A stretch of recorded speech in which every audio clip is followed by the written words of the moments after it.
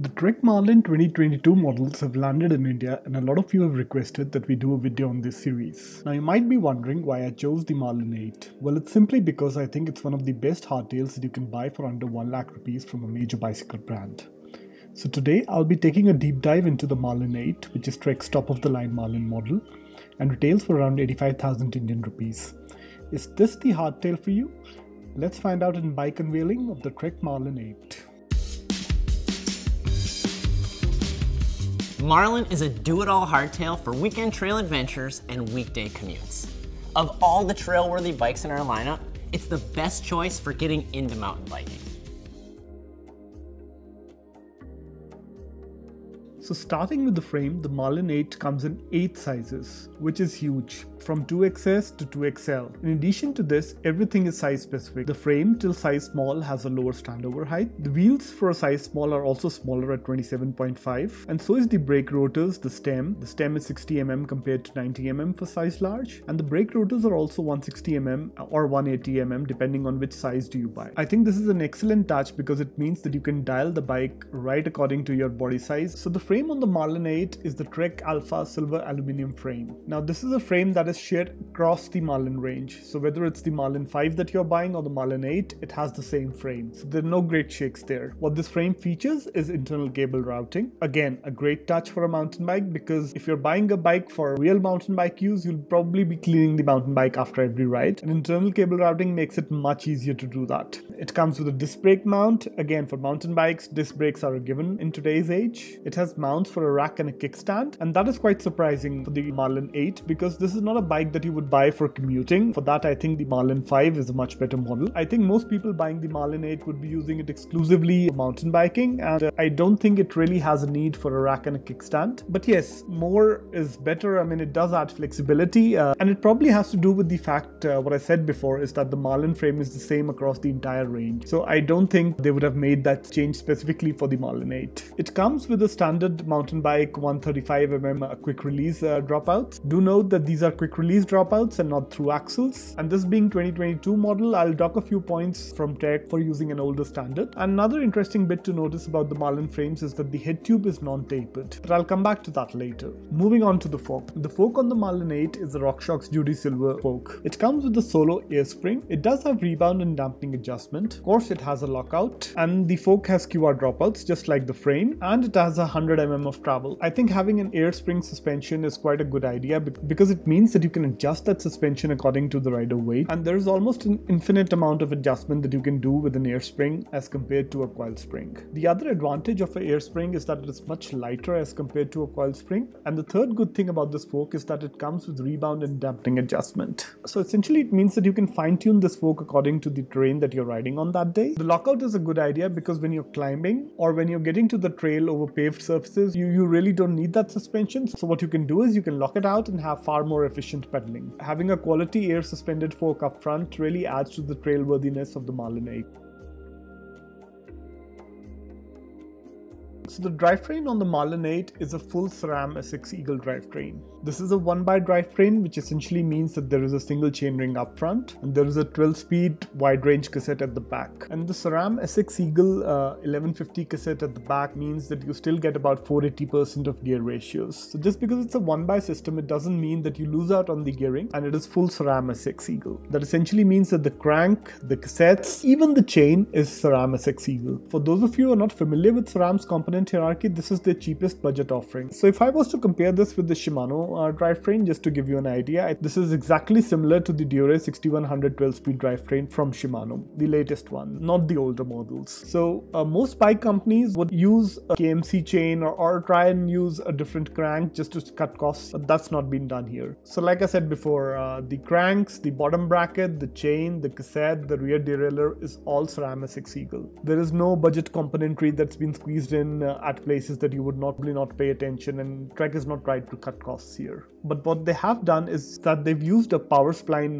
bottom bracket. So with the SX Eagle, you get a choice between the power spline and the dub system. The power spline is like the Shimano Octalink system, and the dub system is like the Shimano Holotech system. So while they could have used the dub system here, and frankly I'm a big fan of two-piece cranks, they've chosen instead to go ahead with the power spline system. And I don't understand the logic for that. Maybe it was done to cut costs, off because I can see no advantage of a power spline system over a dub system. The crank again is an Ram S6 Eagle. It has a 30-tooth chainring up front. For a size small and medium, it comes with a 170mm crank arm, and for sizes medium, large, and XL, it comes with a 175mm crank arm. Again, going back to what I said before, most of these Trek models are size specific because if you're a shorter person, the chances are that your legs will be shorter as well, and a smaller crank arm will suit you better. If you're a slightly taller person, the probability is that your leg's going to be longer as well, and slightly longer crank arm will suit you better. So kudos to Trek for thinking about all of this. And if you want to replace that chainring, the biggest chainring that you can fit up front is a 34-tooth chainring. At the back, we have a 12-speed Eagle cassette. It's 11/5 set, which essentially means that the smallest cog is 11 teeth and the largest cog is 50 teeth. Having a 30-tooth chainring up front and a 50-tooth cog at the back essentially means that you have a huge amount of low gears that you can play with, and that is great for a mountain biker because in India we don't have the concept of mountain bike parks or lifts to get you up there. You really have to climb using your bike, and you can never have enough low gears when you're doing a lot of climbing. So this 1x drivetrain really gives you a lot of options when it comes to the lower gears. On the flip side, the problem with the 1x system is that the 30-11 combination doesn't give you enough tall gears. So if you think you can keep up with your road riding friends on tarmac with this bike,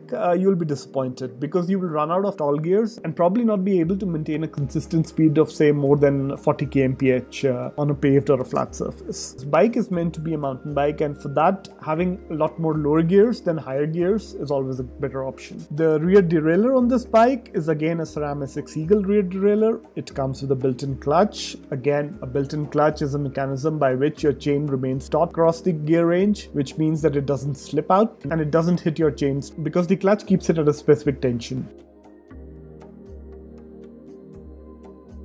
Coming down to the wheels of the Trek Marlin 8, and this is a place where most manufacturers get it wrong. You've probably seen me time and again complain that the hubs are no name or the wheel set is not good. That is not the case for Marlin 8. This is one of the few times where the manufacturer has got everything right. So let me explain this by going over the entire wheel set piece by piece. The front and rear hubs on the Marlin 8 are Formula DC20 hubs. These are not really expensive hubs, but they are good quality hubs. They retail for around 30 euros per hub, and it's refreshing to see a brand use a decent quality hub from a reputable manufacturer. The rims on the bike are Bontrager Covey double-walled tubeless-ready rims. I've had the chance of using the Bontrager Covey rims on another bike, and I've been very impressed by these rims. These are good strong rims and they stay true for a very long amount of time, which is great again for mountain biking because truing your wheels is one of the most difficult chores that a home mechanic can do. The really great thing about these rims is that they are tubeless ready, because in today's day and age when it comes to mountain biking, I think tubeless is the way to go. With the tubeless setup you can run much lower tire pressures and you don't have to worry about snakebite punctures. Even the spokes on these wheels are stainless steel. Most manufacturers try and cut costs by using steel spokes that are galvanized, but having truly stainless steel spokes makes them last a really long amount of time. These are small bits that a normal user might not notice while buying the bike, but these are important bits. All of this adds up to a very reliable wheel set. Finally, coming down to the tires, again a great choice. These are Maxxis Ardent Race tubeless tires front and rear. So what you get is a tubeless ready wheel set and you get tubeless ready tires. While the Marlin 8 does not come tubeless ready setup out of the box, but it's very easy to get some rim tape, some valves and just convert it to a tubeless setup. In fact, that is the first thing that I would do after buying this bike. Another interesting bit about these tires which confuses most people is that the front tire is a 2.35 inch tire, while the rear tire is a narrow 2.2 inch tire. And the reason for doing that is because your front tire needs to have a lot more traction than the rear tire. You can always recover from a rear tire skid, but a front tire washout is almost impossible to recover out of. And this is the kind of setup that most cross-country racers use. So I'm really happy to see that Trek has really put their best foot forward when it comes to the wheels and tires on this bike. So finally, the brakes on the Marlin 8 are a pair of Shimano MT200 hydraulic disc brakes. The MT200 is a twin piston braking system. It is also Shimano's entry-level braking system. So while there is nothing wrong with the MT200, I just wish it came with better brakes like the DRA 6100 system, which incorporates Shimano's servo wave action technology. Servo wave action is a technology that allows for faster engagement of brake pads to the disc rotor, and it also gives you far better modulation. Even the DRA 6100 brakes are two pistons, so there is nothing that you will lack with the MT200. For a bike in this price segment, I wish they would have upgraded the brakes to something better.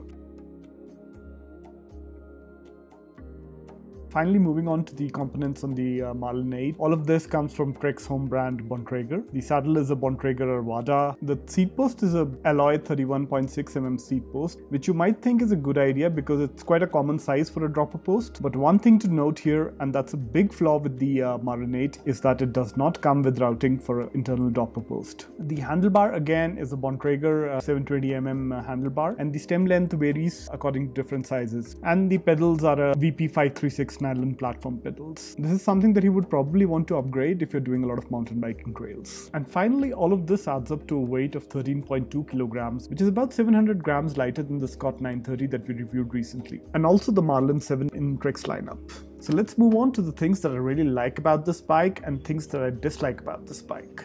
So the first thing that I like is the RockShox Judy Silver ear spring fork, which comes with rebound and dampening adjustment and a lockout as well. I think this is an excellent choice for a bike that's priced at around 80,000 Indian rupees. The second thing that I love about the Marlin 8 is the SRAM SX Eagle drivetrain that it comes with. This drivetrain is well suited for its intended usage, and I personally think SRAM drivetrains command a greater respect among the mountain bike community as compared to Shimano drivetrains. Third, and my favorite thing about this bike, is the wheelset and the tires that it comes with. This is a combination of tubeless-ready tires and wheels. The rims are decent, the hubs are good, everything that you would need for the next 5 years of mountain biking. The fourth thing is that Trek provides this bike in size-specific frames. As you go down into the smaller sizes, the tire size, the stem size, everything changes to keep it in line with your body height. And the fifth and the final thing that I really love about this bike is the red radioactive color with dark grey decals. I think it looks excellent. All cyclists know that red bikes are just faster, so no arguments about that. Moving on to the dislikes, what I don't like is the fact that it comes with the old standards because it has no boost spacing hubs. Boost is becoming the new standard when it comes to mountain bike hubs, and I think Trek missed out on an opportunity here, but perhaps it was intentional to upgrade the customer to their Excalibur range. The second thing, and my biggest grouse with this bike, is that it doesn't come with dropper post routing. I think in 2022, having a dropper post on any serious mountain bike is a must. The third thing is that there are no through axles on this bike. It still relies on the QR standard, which is fine. QR has been working well for the last 20 years or so, but through axles are definitely better. And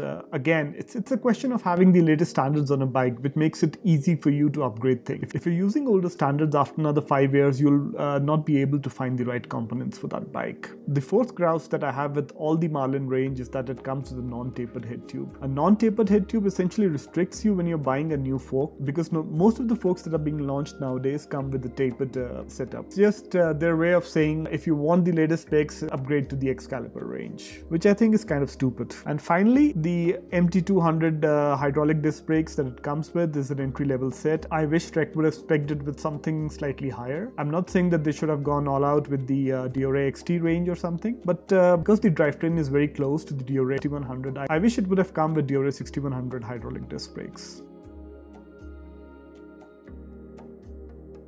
So before I start to conclude on the Marlin 8, it would be unfair if I didn't compare it to the Marlin 7. Because you might be wondering that the Marlin 7 costs about 15,000 rupees less than the Marlin 8, and what does the Marlin 8 have that the Marlin 7 does not have? So let me break it down into things that are the same between the two bikes and things where the Marlin 8 scores over the Marlin 7. So the things that are the same across the Marlin 7 and the Marlin 8 is the Alpha Aluminium Silver frame. Both of these bikes have quick release front and rear. Both of these bikes have the same rim, so that is the Bontrager which is a double-walled rim. They have the same hydraulic disc brake setups, the Shimano MT200, and they have the same disc rotor as well, which is the Shimano RT26. It's a 6-bolt rotor, not a sinterlock rotor, 160mm diameter. In addition to that, the Bontrager components like the Arvada seat, the seat post, the handlebars are the same across both the Marlin 7 and the Marlin 8. But there are certain areas in which the Marlin 8 is better. Starting with the fork, the Marlin 8 comes with a RockShox air suspension, whereas the Marlin 7 comes with a RockShox coil spring suspension. Air suspension is much lighter compared to a coil spring suspension, and it is far more tunable as compared to a coil suspension. Does not make a coil suspension bad, it's just that you get far more possibility on an air suspension. The other big difference between the two is that the Marlin 8 comes with a full SRAM SX Eagle 12-speed drivetrain, whereas the Marlin 7 comes with a 10-speed drivetrain, which is a mishmash of Shimano Diore 4100 and FSA crankset. Also, the hubs on the Marlin 8 are much better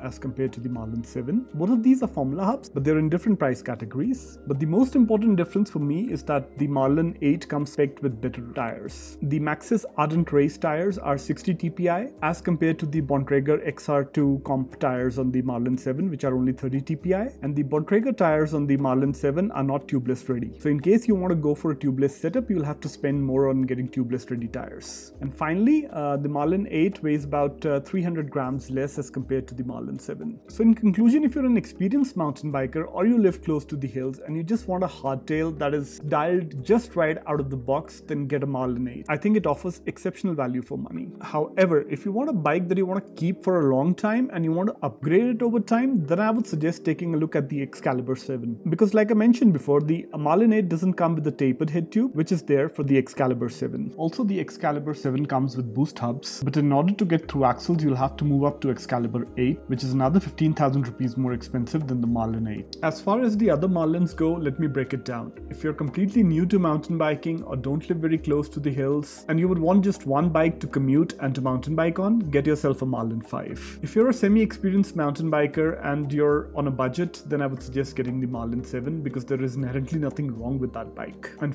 finally, like I said before, if you're an experienced mountain biker or live close to the hills and you want a bike out of the box that just works, get yourself a Marlin 8. I would give Marlin 8 4.5 out of 5 llamas because it brings exceptional value to the mountain biking world. It's a great bike for people who just want to buy a bike and not be bothered for upgrades in the next few years. And the kit with a nice fork and tubeless ready rims and wheels make it a sweet deal. I've docked Trek half a llama for two things. One of them is routing for the dropper posts and the other is not following the latest biking standards. So there you have it. That was the Trek Marlin 8 unveiled for you. If you think this video helped you, do hit the like and the subscribe button, and we'll be reviewing the Marlin 5 very soon, so stay tuned for that. This is Bharat from Gear Llama signing off. Ride your bike and have a good one.